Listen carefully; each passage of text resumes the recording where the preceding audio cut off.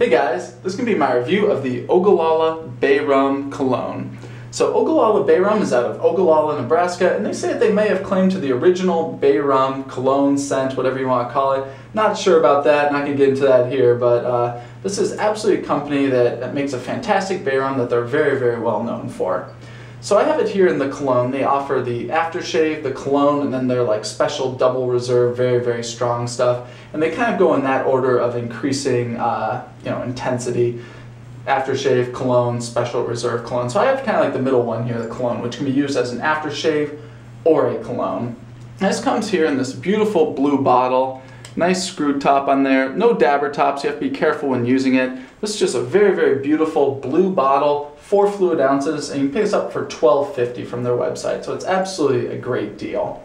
I'm going to go through the ingredient list here for you guys. So the ingredients are witch hazel. Pretty neat that it's based in witch hazel. Witch hazel has very, very nice conditioning properties, so it's a little bit different than an alcohol-based one. But then the second ingredient is alcohol, then water, bay oil, then oils of clove bud, lime, sage, rosemary, ginger, orange, cinnamon leaf, and wintergreen. So as you can see, it's a very, very complex Bay Rum scent. You can tell from the ingredient list.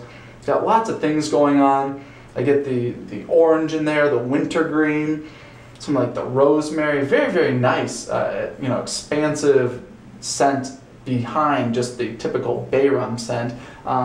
But it definitely comes off very, very strong in clove. I think that that's something that Ogallala is known for, that they have a very, very strong clove kick to their Bay Rum. So if you don't prefer clove, I would definitely stay away from this Bay Rum because you probably won't like this one. But I love the clove scent, and I absolutely love this Bay Rum. Great scent. It's got kind of the classic scent, but it just has that more, diverse scent profile standing behind the classic Bay Rum. So it definitely stands out there by itself. Has a nice sweetness to it that I think it gets from the orange, but then you still have like the Bay Rum clove kick there overall. Very, very nice scent. So I've been using this as an aftershave, has great properties, definitely gives you a good burn. I can't imagine what the double reserve gives you. I'm really suspecting that'd be quite a burn, much like the Cat of Nine Tails from Captain's Choice. But anyway, this is very nice. It's got a really nice classic scent to it. You put it on, definitely sticks with you all day, gives you that nice scent. It's very strong on the clove, so beware of that. I happen to like the clove scent that Bay Rum's often associated with, so I don't mind it at all, but this could be something that you might not like.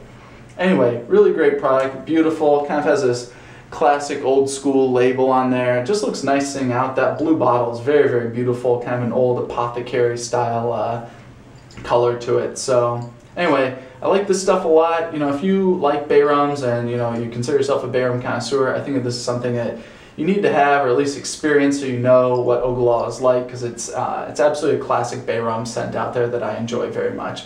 So please let me know if you've used this, if you like it, if you don't, and please let me know about your clove experience, because I always hear that some people hate cloves, and a few people mention that to me. I've heard that some people have reactions to clove too, so please let me know if you have a reaction to clove. I'm interested to hear that also. As always, thank you for watching.